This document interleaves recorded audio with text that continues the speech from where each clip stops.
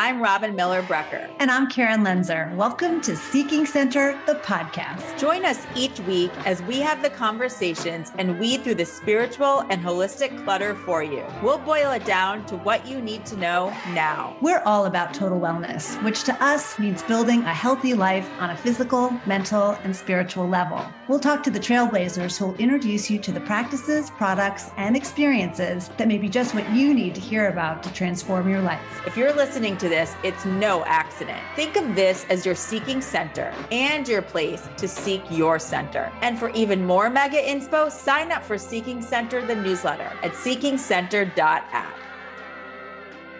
We are beyond honored and excited to introduce you to sound healer Koko T. Bear. I had the privilege of experiencing a sound bath with Koko at Blackberry Mountain in Wallen, Tennessee, and it was transformative after having had several other sound healing experiences. The one with Koko was like nothing I had experienced before. So of course we knew we had to have them on to talk about sound healing, their journey, Kundalini yoga, connecting to spirit, and wherever else our souls take us. Let's get going. Hi, Koko. Koko. Hi, thank you.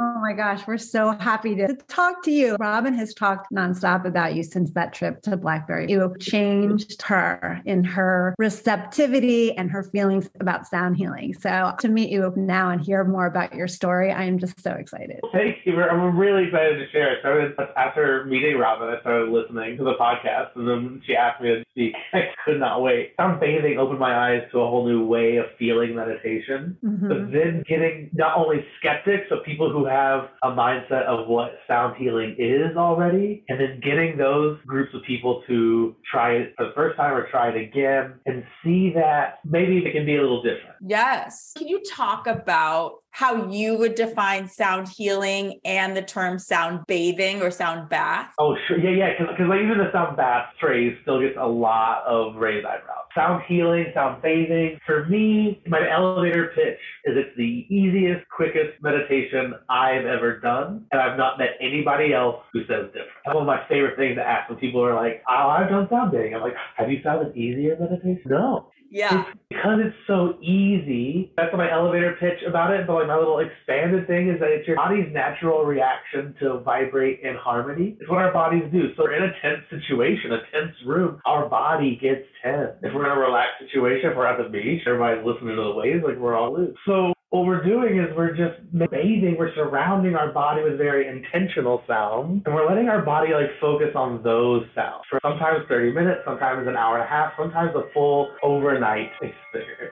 So in that time, our body is not regulating itself, it's just attuning to the instruments in the room. So depending on what that practitioner has chosen to bring into the room, sometimes we love it and sometimes we don't like it. Some instruments are just not our favorite, and sometimes we really hope we only hear one thing the whole time. But it's such a simple practice that you're so passive in your regular practice. Let's just call it a level 0 sound bath. You're just laying there enjoying it. But what if you want to be in a seated posture where you're really focusing on opening your upper chakras to the energy channels? And what if you want to bring a mudra practice in or a mantra inside your mind throughout the sound bath? Now, all of a sudden, you can support this as a double or triple meditation, and you get some pretty big experience and feelings and emotional shifts, epiphanies, and new ways of practicing. So all of a sudden, sound healing becomes this supportive thing that your body is getting to stay in deep meditation for extended periods where we get to heal at a cellular level, not just for moments of time like we do when we dream, when we sleep. We get to experience it for minutes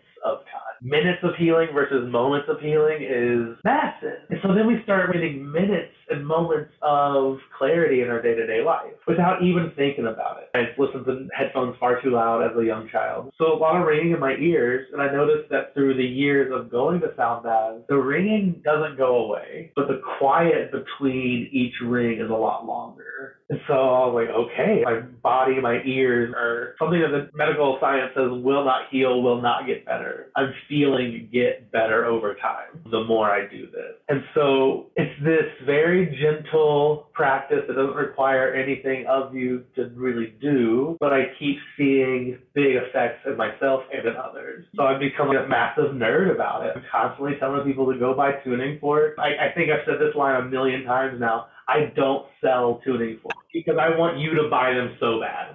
I don't want it to look like I'm trying to make any money on them because they're just incredible. I'm not a great business person. So I'm even like, let me teach you how to use them on yourself. You can use them on you. You can teach your loved ones how to use them and use them on your loved ones. It's such an easy way to connect. You place just a tuning fork on your own heart, and then your friend is also tuning to the same tone. There's just a lot of cool little things you can do. These instruments that get your body to respond in a meditative way very quick. I'll hold it next to the microphone.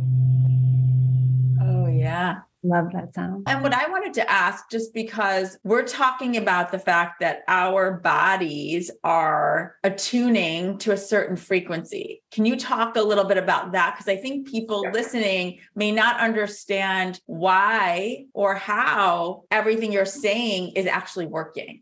Cool. Okay, so our nervous system is in constant response, usually in a sympathetic nervous system, that fight or flight. My teacher likes to say everything is vibration, light and vibration. That is perception. Light, vibration, perception. And so that vibration of our nervous system is usually a high vibration or high strung. We use music terms in day-to-day life and we don't even realize it. And so with this high strung, tense kind of tightness, the body is not released to let go of narrative, of injury, of emotional injury, of physical injury. The body gets stuck in survival mode. So here, we're getting the body not to be tuned to the normal pattern, what I like to call the human doing. And we get to remind the body to let go and be a part of gongs and a lot of symphonic gongs tuned to the Om tone, reminding us just to come back to nothing.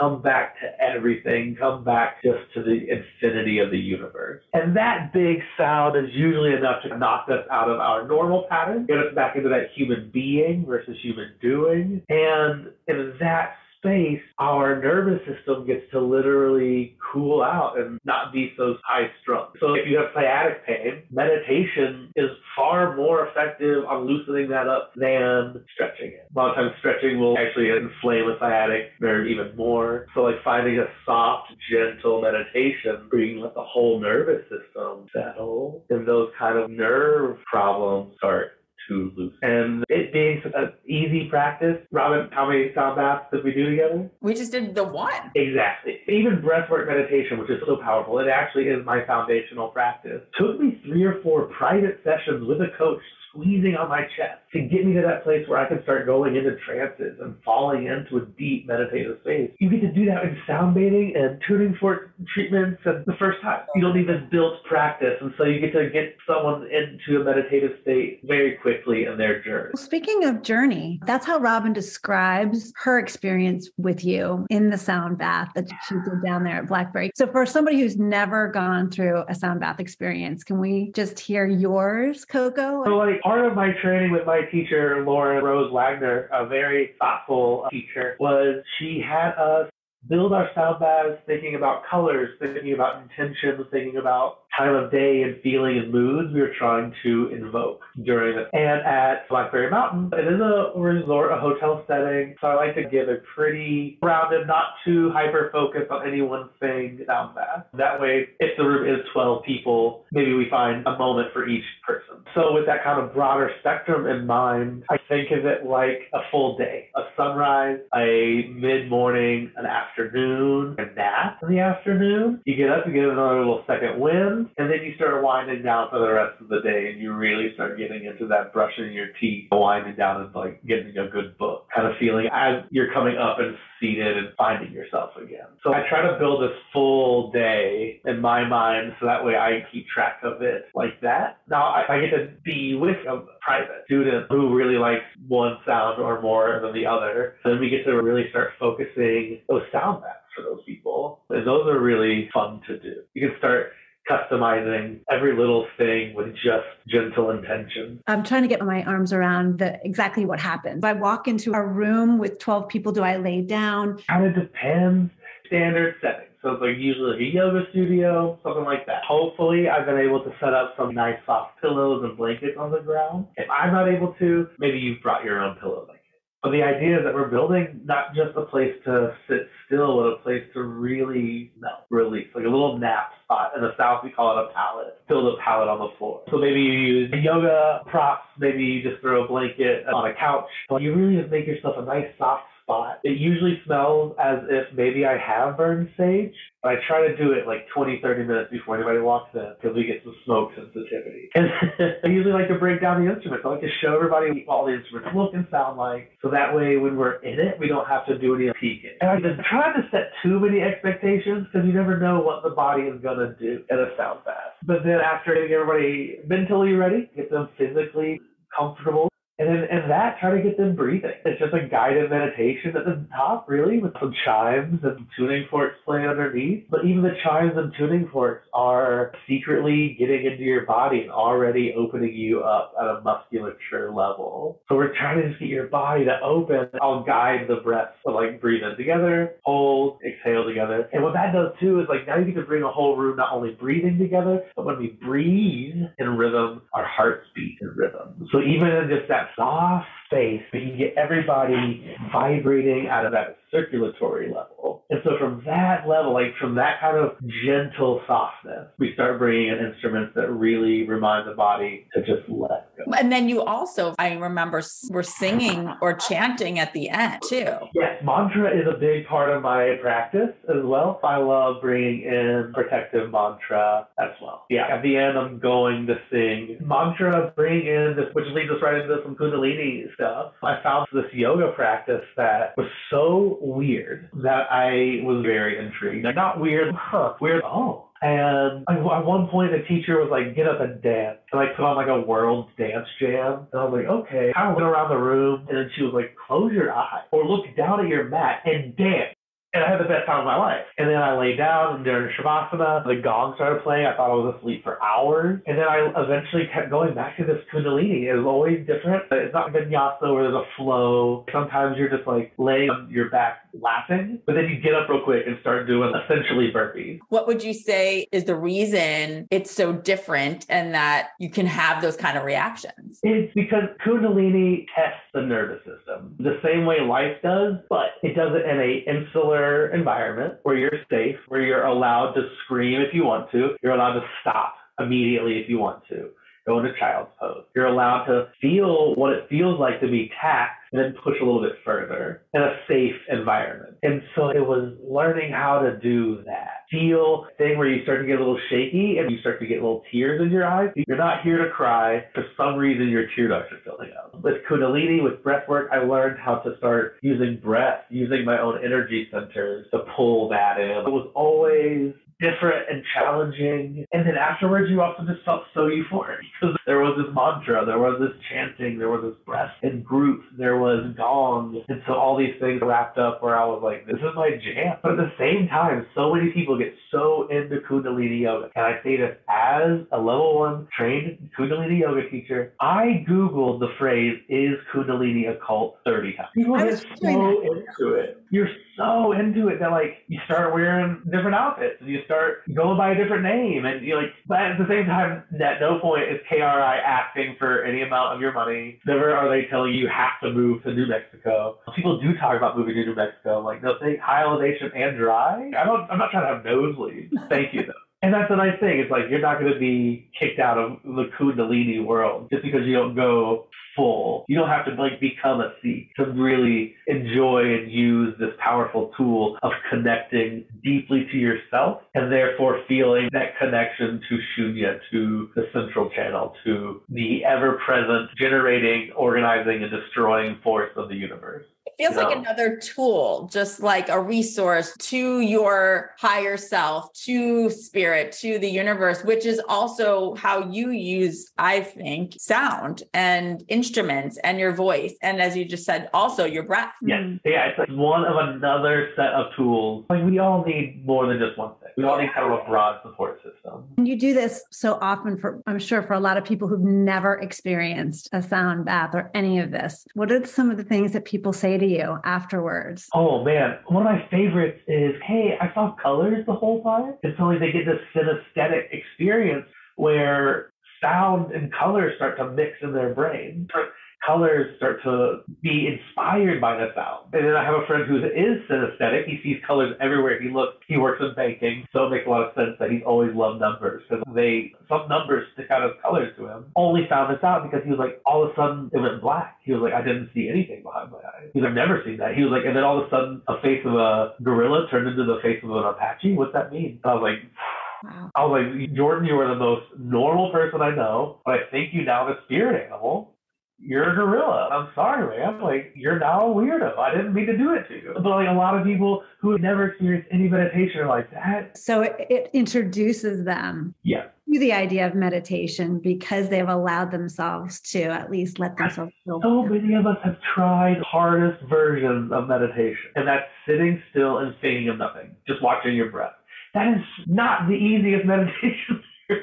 No. So a lot of times in your head, you're like, is this all meditation is? When do you think we're done? Does that play the cookies for everybody over there? Or when do we think we get to eat those? If you're not actually doing the meditation, then you're going to get nothing out of it. But it's not a choice. You've already made the choice to be in the sound bath. So the choices are already done. You're going to physically meditate now. And let's talk about, too, some of the instruments that you use. As you were saying earlier, everybody does have a different reaction to a sound bath in general, and probably to certain instruments. I know for me, I believe the gong is a huge release, and I'd love for you to talk about that. And I want to just tell everybody that when I walked into this sound bathing experience with you, I don't get very nervous about a lot of things, but I was really nervous because I had a previous sound bathing, sound healing experience that actually wrecked me a bit. And it really scared me because it did show me while I was in it, a darker side of spirit and the universe. And I had to really work after that to regulate myself again and to understand what I had seen and why I had seen it. And so that took me actually several months after the experience. So when I walked in and saw the gong, and my friends who were with me saw the gong, they looked at me and they were like, are you going to be okay? And I walked over to you and I told you, and you said to me,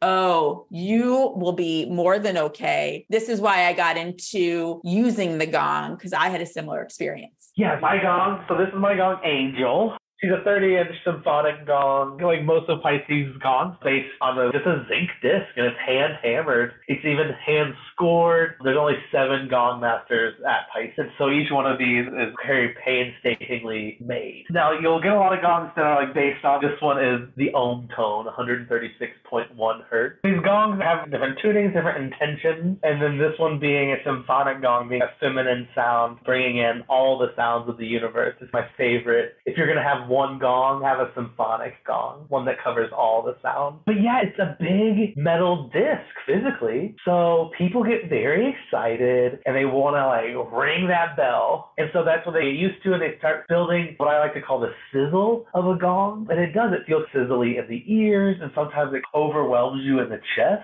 physically, that some people will hear an instrument and think, I need to play it at 11. But a lot of instruments are really great down in that 5 to 6 range. It can be an overwhelming instrument, and it was that sense of being overwhelmed by things that really inspired me to want to start playing the gong, to be a gong player. The crystal bowls are pretty easy to play softly, but the gong takes a bit of restraint. So even as it just kind of starts to build, you're always just asking the gong to play. You're building up this relationship and letting the sound build off this instrument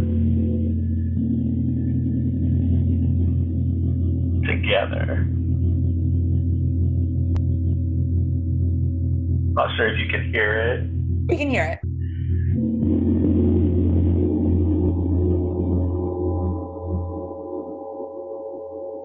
Then it starts to get really complex. You start to get these really high notes that are surprising, but then these big low rumbles are so low and comforting, almost like a weighted blanket of sound. But one thing I will say about the gong versus a tuning fork, or versus most other healing instruments, even the bowls or crystal, the gong will show you what it has found. The gong is like a proud dog or a proud cat, whichever one you're more apt to. They're like, hey, I found this garbage inside your nervous system. I wanted to show it to you. But even if we've worked on that, my personal thing, my favorite story, was something I worked on specifically in therapy with my therapist. I was like, why is that coming up? Allie and I have talked about this. And then as soon as I said that, the gong crescendoed, I bawled. And the next time that thing that was supposed to bother me, because even though I worked on it in therapy, I still saw it on the calendar. That anniversary still came up, right?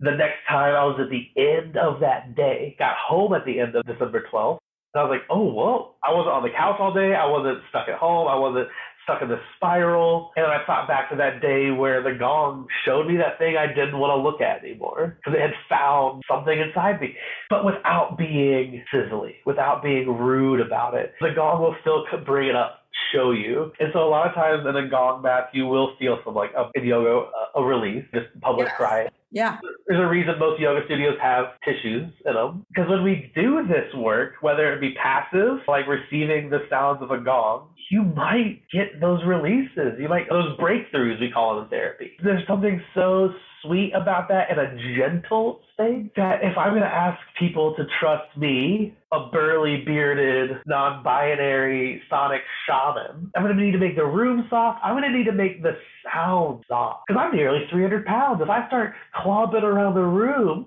you're going to be kind of worried laying there. But if I'm quietly padding, can barely even hear the feet because the flute is playing over it. So there's all these little just attention to detail things I think I learned in my years of theater, years of improv and putting on production. And from that production side, all of a sudden I saw those little tweaks that could be made in this meditation world. I found that if you could live in the moment, storytelling, make-believe with another adult, coming from your highest sense of, a lot of these people are Ivy League educated in the improv world, and they're just up there doing silly make-believes in a bar. So when you come from your highest self and connect eye to eye and breathe together, you can make scenes that look like they're written by some of the best playwrights in the world. You can touch on truths that philosophers would never even think to dare.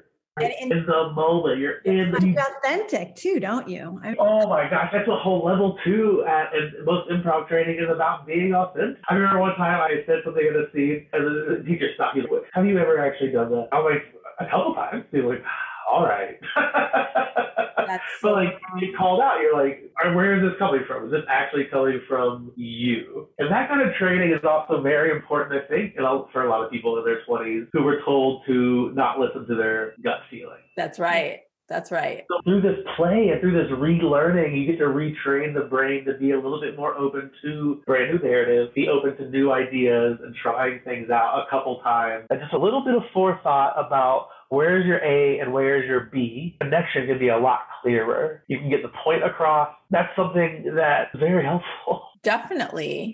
In getting people to try it again and getting skeptics to accept it. Yeah, for me. And I think the other part too, in addition to experiencing the gong with you, was also this space in which we had the sound bath, right? Because the space and how it feels, as you said earlier, you sage usually 20 to 30 minutes before people come in. I want to make sure that people listening understand how important the integrity of that space is, so that when you are experiencing these sounds and this energy, you are in a safe place. And the person who is also conducting it is doing it with intention and with your best interests there. I'm going to borrow a phrase from the world of psychedelics that's very helpful in this kind of world too, because it's set and setting. Oh, set and setting. If you take care of that, yes. And sometimes you just set expectations. Sometimes you're on a storefront next to a busy road.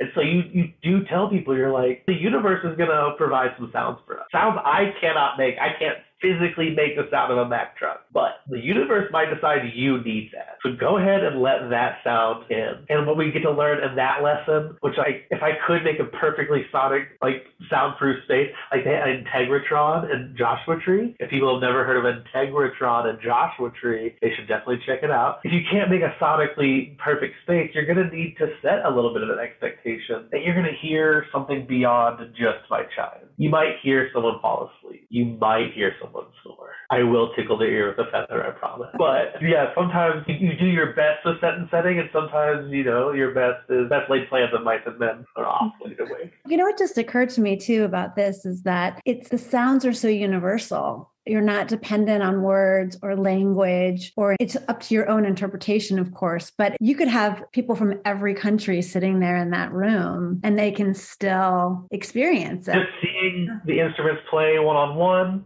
laying down and being able to hear them and feel them, you don't need to know anything. That's right. Before we keep moving on, I want to make sure when you talked about tuning forks, can you explain what they do and what that means to tune somebody? Oh, I can try. Oh, where's my little Mary Poppins bag? I keep my human tuning book around very often. So when I'm talking about tuning forks, there's a couple different ones that I might be mentioning. I might be talking about your classic tuning fork that you're used to seeing, and these two come together. So this is a C and a C, and because of that, you get to hear an eighth, a full octave interval. You kind of give it some sound and some movement. Now, the reason I use these is because they are the instruments used in Dr. John Beaulieu, the creator of Sonic. They were the same instruments used in his clinical study, where they just played simple intervals to watch how the body, how the brain reacted in real time. So when I'm playing a seventh interval, you might notice it feels discordant. But it makes the eighth, the resolve, even sweeter. So you get to just build these little microcosms of juxtaposition, of a discomfortable sound or feeling, and then you get to build in that knowledge, that muscle memory that it will resolve. So even in just that gentle training, we get to keep the body in that reminder that a tense moment will not always be tense. And it's so quick and effective, the tuning fork, that it is even suggested that the osteophonic tuning forks, the ones with a little nose on the end, osteophonic bone vibration. But what it lets you do is be in a crowded area, have your tuning forks going, and give yourself a little bubble of sound. So if you're in a really loud environment, all of a sudden this brings everything down to one sound. Say you have trouble hearing though, so you can use bone vibration. You can use that bone conduction. I like to call this the tunicorn horn. But like I was saying though, the tuning forks are so powerful that it's suggested not to put these in the exact same space spot more than twice in a 12-hour period. What you're doing, so the 128 hertz that I like to use, is hypothesize that it reminds the body of our heart rate in the womb, 120 to 132 being the average. And it brings the body to this slow spot, reminding the body that when we were a heart rate, a brain, a nervous system, and we can regenerate. So we're here to regenerate. We're here to let go. And I've played this on my joint when I've had a little arthritis flare up. I've seen a tuning fork bring a miscarriage back to life into an ectopic. It's not a great thing, but the fact that it brought life back into a clump of cells that had been declared non-viable was very scary for us, me and my student, but also very affirming about how effective these tuning forks are. And we've continued to play them. Her journey is actually in a very good place right now. Fingers crossed and everything's looking really good. But it's the tuning fork. I just keep seeing the tuning fork move not only physical hurt through the body, but even last March, I lost a close friend very suddenly. And I felt myself ask myself, oh, do you believe in these tuning forks or not? And so I started playing the tuning forks. I was hurting up in here in my head. So I played the tuning forks around my head. I felt it move into my heart. I played it around my heart. I felt it move into my kidneys. And so I played my iliac points and my hips. And I felt myself digest this grief because of the tuning forks within a matter of a couple hours physically. Now, the mental part was still up to me. I still had to do some journaling, still had to do some work, but I felt it get out of my body because of these tuning forks. Wow. You talk about, too, just for people who may not have really paid attention to the term Hertz and frequency. Yep. In terms when we're talking about frequency and the different sounds and what they make. Can you just talk about that for a moment for those What does that mean? Hertz, so if you think of that black and green round graph, when you're measuring hertz that are low hertz, so as humans we can start hearing about 20 hertz, low, and those are real low and wide waves. And well, we can hear up to 20,000 hertz, which is really high, like a mosquito buzz. And so those are going to be very tight, very fast vibrations. So when we're talking about hertz, we're talking about how tight are those sound waves? How fast are those sound waves moving to create that sound? Because sound is pressure moving through a medium, and you can almost visualize that pressure wave looking like that. Yeah, it does. And I'm bringing it up too, because I think if people look into certain frequencies and certain hertz levels can help you get to maybe a more calm place or a happier state. Or solfeggio tones are really incredible. You're going to find them. It was funny when I first heard solfeggio, I was like, is that one of the scales? It does sound like that. like a Phrygian, solfeggian. And so, yeah. The cool thing about solfeggio tones is it's really hard to get a digital or a podcastable or an earphoneable sound bath. Find an acoustic sounding, moving instruments in a digital source is hard, but what we can do in digital sources very well is tune into one specific frequency, 1 hertz. So 528, I think, is my favorite right now. 792 being a pretty good one too. And these might sound like random numbers, but when you hear them enough, when you play them on your Spotify enough, you start recognizing them. It's a nice, another easy, supportive way to put sound into your life. It's having those specific tones that sound good to you playing in your space, even if you're not there. You can even just hum to yourself. Self-humming is probably the most active tool I share with people, because not only does it feel good, none of us love the sound of our own voice, but if we have a tone that we like to hum, it's not because it sounds good, it's because it feels good. That's your tone. So that's your tone. You can do it whenever you want. If you're a little stuffed up, maybe it's a little different. Like, you're going to find your tone and you're going to actively use that as a soothing tool. You just practice that. And you can change your own frequency, your own vibration by bringing your tone in whenever you want. Oh, those are great tips. I also want to just say for anybody who's interested in the solfeggio frequencies, because I got hooked on those. I love to meditate to them because there's something about them. They're so familiar in a way when you hear them. I think I heard somebody say that the root of them is the music of the universe. It's really, those are the original notes before we created notes, but there's just something about them and they're all over YouTube. You can just like literally put your headsets on and just listen to them. A fun rabbit hole to go down with that, especially on YouTube, are cymatics. C-Y-M-A-T-I-C-S, cymatic. Yeah, like automatic C-Y. Using like a physical metal plate, either sand or rice on top, and they are playing these solfeggio tones through. And all of a sudden, it's like garbled up, almost like that black and white channel back when we had channels. And then they hit the tone, it'll snap to this mandala, this beautiful, almost chakra looking shape. So if we can do this to physical things with sound, then we know we can do this to water with sound, and you're full of water. Like, what do you think your cells are looking like during a sound bath? Ooh, I love that visual. Wow. That is. So we're getting our whole body to snap into these very sacred, geometric, original truth vibrations. And I love that you brought up to the difference between experiencing a sound bath and healing live versus what you can do most of the time at home on your own. And it's going to be, if you're at home alone, I also suggest you use a Bluetooth speaker. You physically let it touch your body to also get into that replacement of the thing that you're missing when it's just in your ears. When it's just in your ears, it's very cerebral. You're asking just your cochlea to process it. But if you could use some Bluetooth speakers, or even like a home theater, make sure it's pushing some air around you. That's good. Yeah, because that is the thing that I think everybody needs to remember is the sounds are incredible, but it's the vibration that really permeates you when you have the experience. How did you get into this?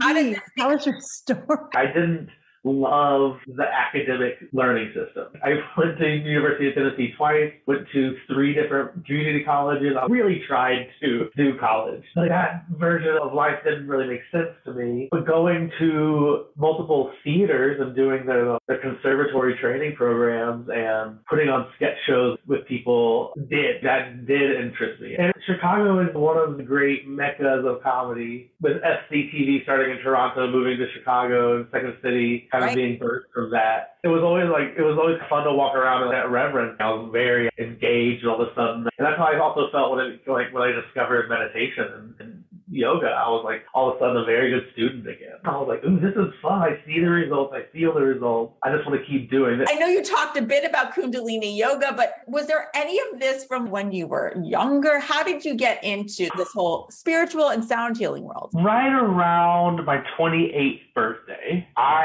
remembered things I had been suppressing since I was about, and that was a little hard to process. Did that come through meditation? Like, how did you? No, that came through, it just poured in. Everything just poured in. Years and years of removed memories just came back. Around the 28th year in the masculine brain is when the frontal lobe connects. I think really it was just the circuit finally connecting. Wow. But even the things I was hiding from myself were finally exposed. I didn't sleep for 3 or 4 days because you're like, what is my reality? Holy moly, did this happen? Things get confirmed, things get denied, trust and relationships start shifting. And I was lost. I didn't know what to do. And I found Pierre DeBar in Chicago, Illinois. He was a body worker, massage therapist, physical therapist, but like a breathwork meditation teacher. And when I met him, he was like, you have 4 sessions. You can either get like massages or you can come and do the work you're supposed to do. And I was like, whoa, I just got challenged by this shoeless. Because like in Chicago, no one's shoeless. So he's like over there shoeless. I got challenged by, okay. I was like, yeah, I'll do your silly meditation. And through that breath work, I figured out how to use all this energy. That anger is not a bad emotion, but a very powerful emotion. And so it should be harnessed and focused. But like all emotions, it shouldn't be tamped down. And so I got to learn how to harness and ride and use energy through breath, thanks to Pierre DeBar. And that really opened up my eyes to that I was numbing myself, I was shutting off, I was deflecting. All those years of comedy and getting people to laugh were to make sure I never cried. If it got too quiet, I might get too serious, I might have to be truthful. So like even in those times of connection and improv and being open, I was unknowingly still shutting myself off. Now all of a sudden, my comedy was not nearly as funny. Now I'm going through a self-healing journey. I'm going through a self-reckoning of living about my own rules, how to be an adult in the world. Someone even asked me in an improv scene one day, are you just going to live by your father's rules for the rest of your life? And like in a front of an bar full of people, I just walked off the stage. Like it just struck me so hard. Yeah, I don't live by my own rules. I live by a set of rules that someone else set for me when I was a child to protect me, but not by the rules I set for myself. And so like this step into meditation and seeing the physical connection between all living beings, even without the use of psychedelics, which I do think mushrooms have a really good use for helping people mentally. And I started feeling people's emotions versus projecting my emotions upon them. And so because of the breath work and because I started seeing a little bit more, a friend of mine was like, you should come to this yoga. And it was a little bit weirder. I expected an om at the beginning of class, but instead of an om, it was om namo buddhade namo. And I was like, wait, all these people know this random new language? And so it was a little weird. I got into Kundalini. I loved it so much that I kept going and started working at a yoga studio. Found my teacher, who was a very cool, in a world of Kundalini where people are wearing all white and turban. Lauren is wearing this shirt with like Perrier logo, but it says partier on it. That's and a Partier shirt. And she's just like very cool and has like very good taste in music. It's like hip and it wasn't like anything else I had seen. And so I took her 150-hour training. Before I was a Kundalini yoga teacher, I was already a certified soundologist, taking her 3-month training and then 10 more months of her letting me borrow instruments. When I finished my training with her, I had 1 tuning fork. I was like, all right. I literally finished the training. Then next weekend went to a festival and was offering sound healing. I've never gone to festivals my whole life. I'm not interested in going to festivals, but all of a sudden, even with just one little tool, I'm going up to strangers, talking to strangers, being and like, let me put this tuning fork on you. Just listen to how good this sounds. I couldn't even do one for each ear yet. I couldn't even put them in two tuning forks. I was just so excited. I'll probably never go to a festival again. I don't know how people go to those things.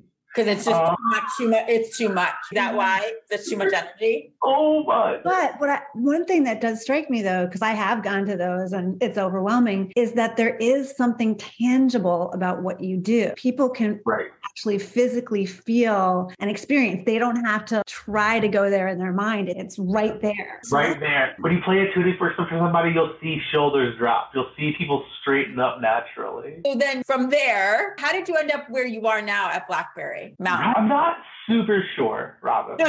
I went from teaching weekly classes around LA, doing a monthly class at a place called like the Highest Hour for this hotel paired with a dispensary, and they did a rooftop pool sound bath with weed. And I would meet these people who they're in their 60s. It's the first time they've ever done sound bath or marijuana. And I'm like, you're doing both the right way. Good job. So I went from just doing sound baths around LA and still ding-bonging through the studio and doing events, because in Los Angeles, everybody has 3 or 4 gigs.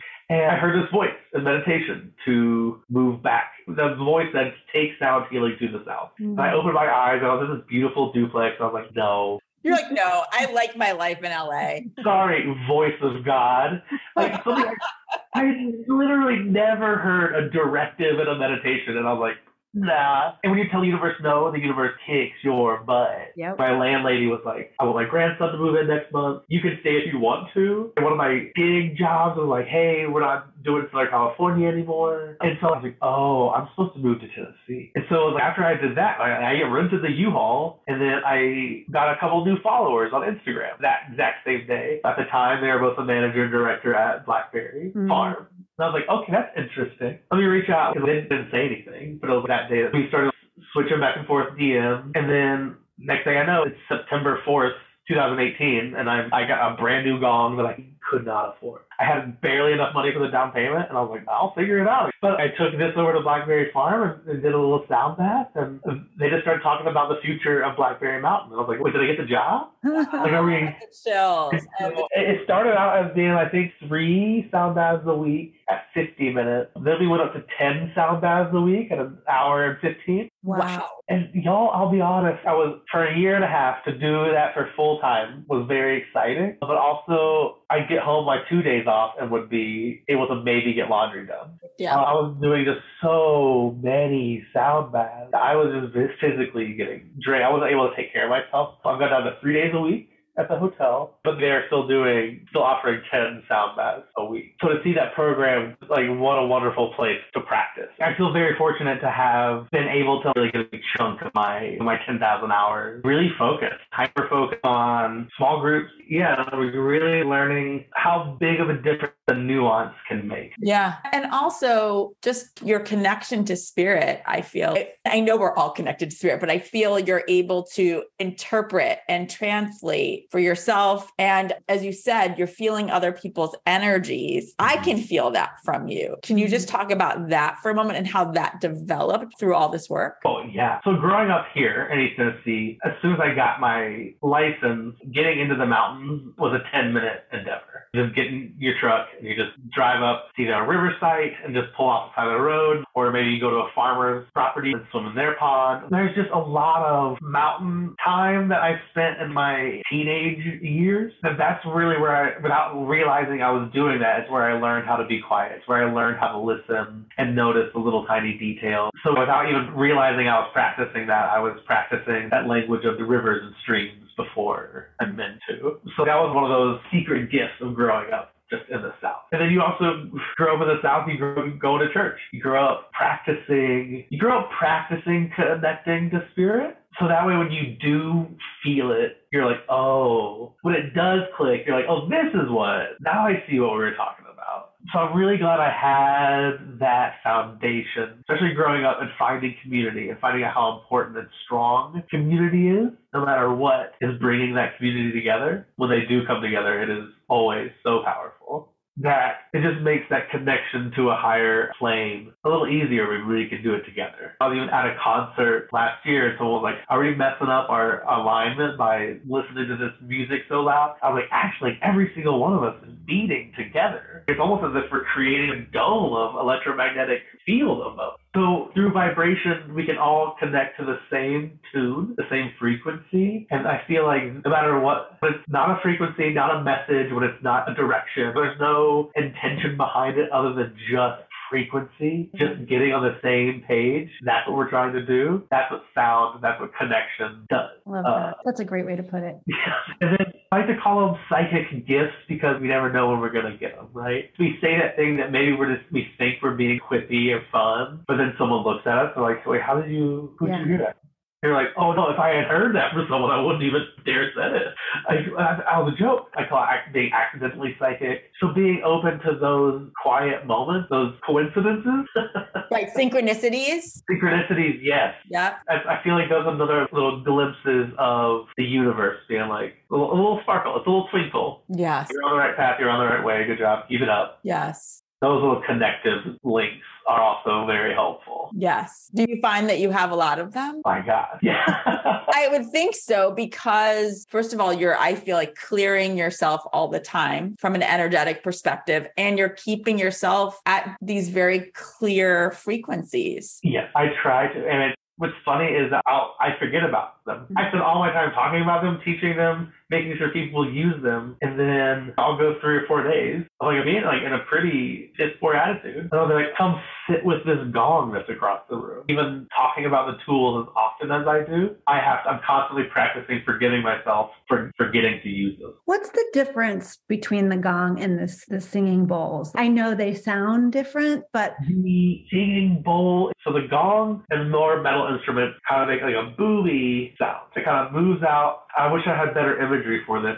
Oh, like the expanding foam is how a lot of metal instruments will play. And a bowl, especially the crystal bowl, it's as if the sound goes up and just starts swirling around the top of the room. It's almost as you can hear a locomotive moving. And so it's that swirliness of the crystal bowls that, at least for me, will send me into an astral plane or out-of-body experiences, very lifted and out. And so, like, when my teacher would have crystal bowls, I would actually put sandbags on each shoulder. So I would, like, strap myself in. That's amazing. I love that visual. That's amazing. It's about the set and setting, right? It's about, like, okay, I better really make sure I stay locked in for this one. Because, yeah, I found the crystal bowls, for me, would, like, really... Yes. Now that you say that, I feel like that does happen to me. And then what about the chimes then? I like to say that they are more like, they're here to open up the memory center of the brain. So the creator of these Koshi chimes says that they're tuned to air, water, earth, and fire, which is like fine and everything. But like the earth and the fire have some natural and flat notes, and then the air and the water have more like open hold. So whether your grandma's backyard sounded or your grandma's backyard sounded,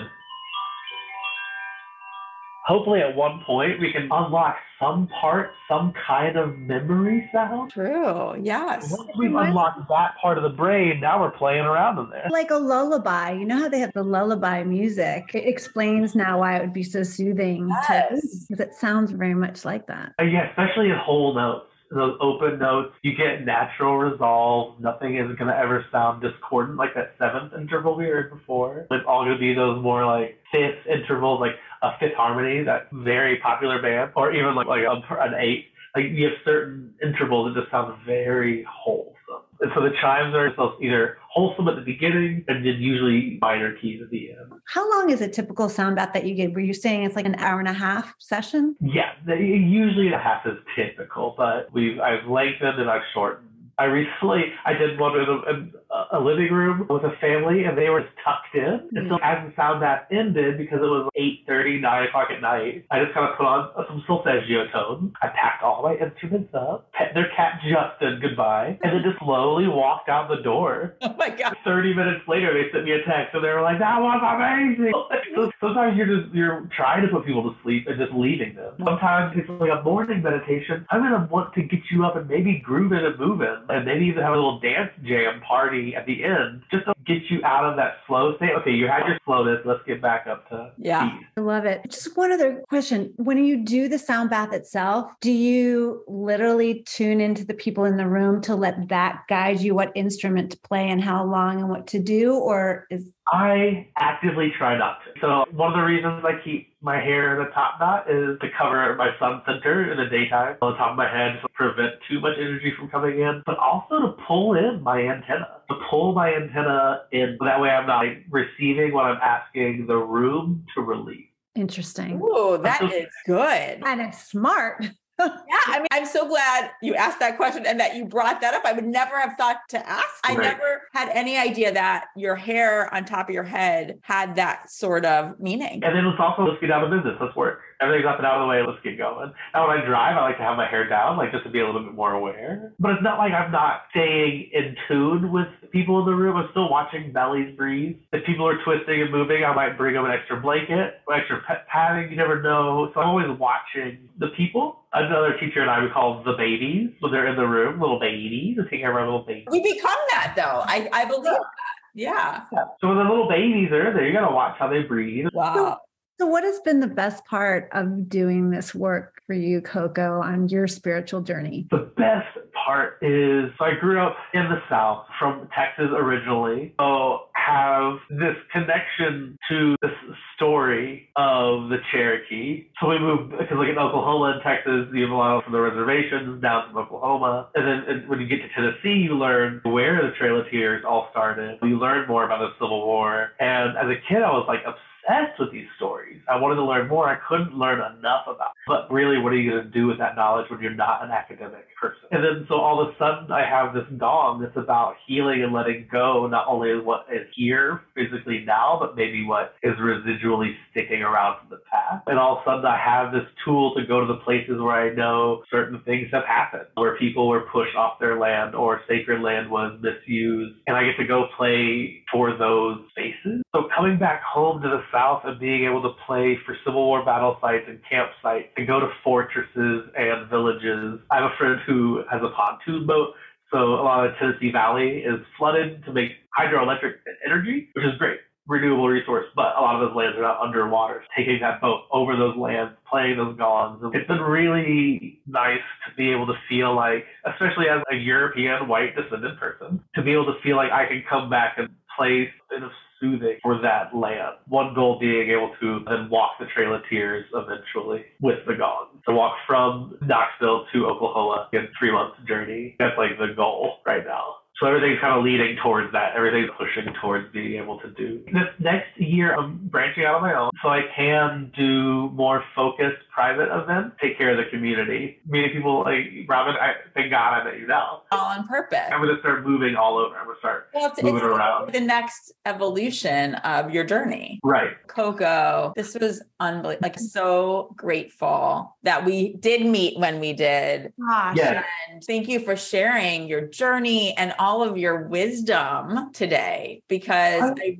think that you've opened a lot of people's eyes to a resource they didn't even know was a resource. And now they'll try, because just understanding the basics that you've given us today, it's like I have a different perspective on it as well. Good. Awesome. And you gave everybody listening something that they can do as a daily practice, what they can listen to even at home. And now they'll probably go seek out sound bathing and sound healing experiences. Your local yoga studio should at least have one sound healer coming through a month. In general, but someone around has probably got a gong, but you might find if it hurts your ears, you find someone else. That's right. We all have different teachers for what we need. So if it's not for you the first time, give it 2 more tries. We learned so much today. And you can follow Koko on Instagram at Koko T Bear. That's KOKOTBEAR.